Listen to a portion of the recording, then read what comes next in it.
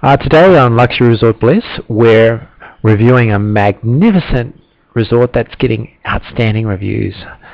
We think it's one of the best hotels in the Dominican Republic. If it's one, and that this is a place that has a lot of all-inclusive resorts. This one's getting outstanding reviews, better than nearly any other resort on the island. And out of thousands and thousands of resorts that we've reviews that we've looked at, we've chosen this as one of the top 2 or 3 in the Dominican. And it's a big resort. It's got about 400 or 500 rooms. Not a huge resort, but it's big, and it's located in a beautiful little fishing village.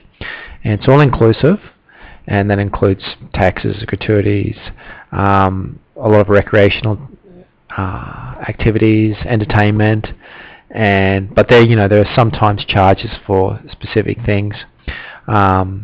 Specific restaurants, as is the case with a lot of all-inclusive resorts.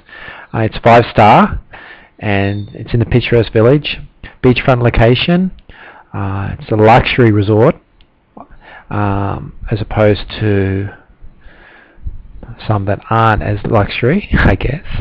It's for couples and families, but it seems like it's really enjoyed by families who really like, the whole range of activities and have a little bit of luxury at the same time. There's this great entertainment, leisure options all day, presented by professional staff. Like kids can go to Lucy's Club for a while, and while the adults are entertained with a show, it's that kind of place. And then there's touches of class, affinity pools.